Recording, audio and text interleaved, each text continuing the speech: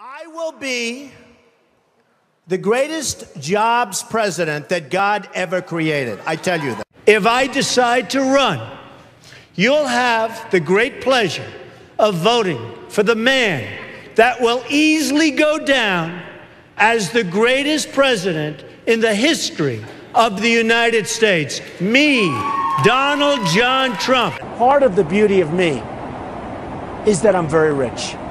You've called women you don't like fat pigs, dogs, slobs, and disgusting animals.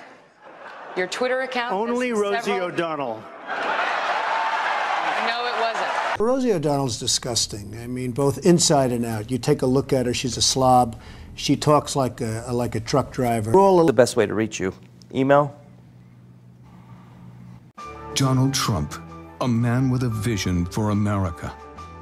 Not a specific vision, a great vision.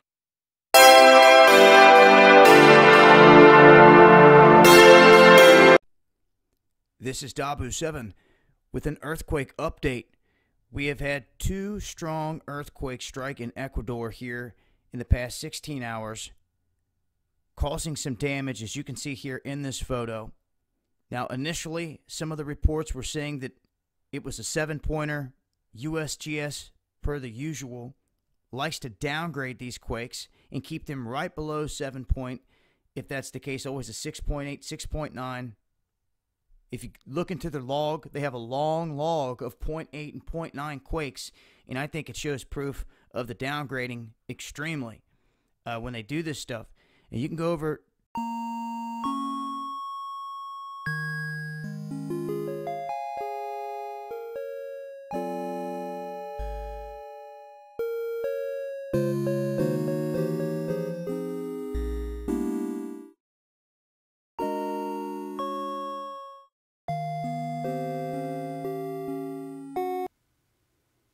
Welcome, friends. James Corbett here, CorbettReport.com. It is Monday, June 13th, 2016 at 10:14 a.m. here in Japan, and I'm coming to you today with the latest, which you've probably heard by now. Orlando shooting, 50 killed, shooter pled.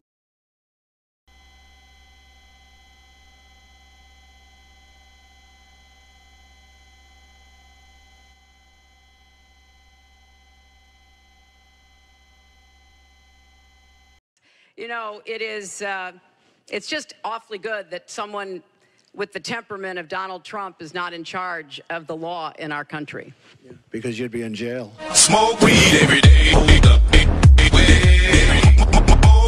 Smoke weed every day. The woman who is responsible for bringing birth control into the mainstream and making it legal in the United States was a woman named Margaret Sanger. Now, this Margaret Sanger was a eugenicist. So where did this campaign for birth control as a means of better health and empowering the family for the black community originate? We have to understand something called eugenics, which was basically people's thoughts that the unfit should not reproduce and the fit should. So from this background of eugenics, someone named Margaret Sanger, and if you're not familiar with her, she's the founder of Planned Parenthood. Margaret Sanger was a proponent of eugenics, and she believed that the racially unfit should not reproduce. And during her time in the early 1900s, who would be the racially unfit? Well, they'd be African Americans.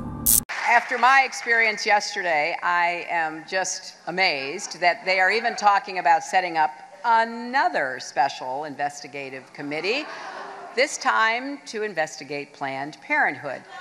And I think we all know by now that's just code for a partisan witch hunt. Haven't we seen enough of that? I'd like... This early stages, it's not surprising that he's gotten a lot of attention. You think he's running out of steam? I mean, do you think he's going to disappear? I'll leave it up to the pundits to make that determination. I don't think he'll end up being president of the United States. Okay. Well, I just had the opportunity to have an excellent conversation with President-elect Trump. It was wide-ranging. We talked about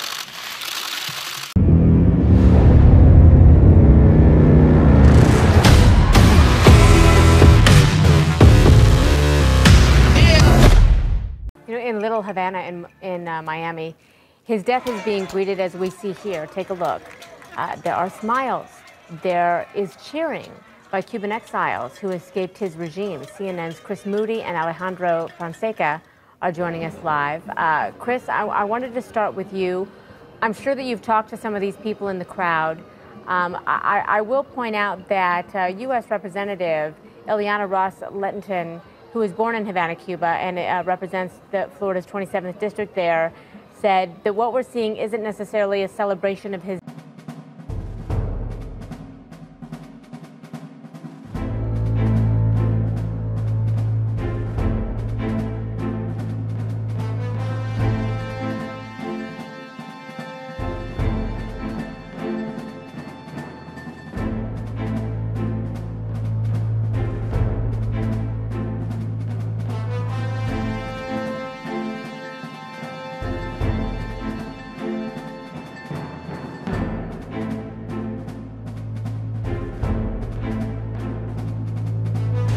Good day, I'm Elizabeth Vargas in New York, and we're interrupting program to report the death of a true American hero.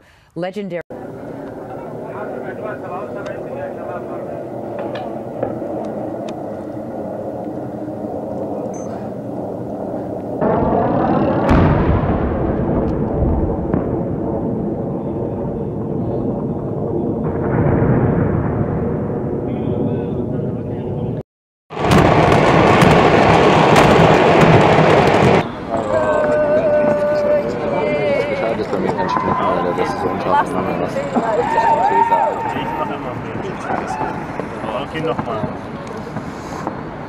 Oh yeah!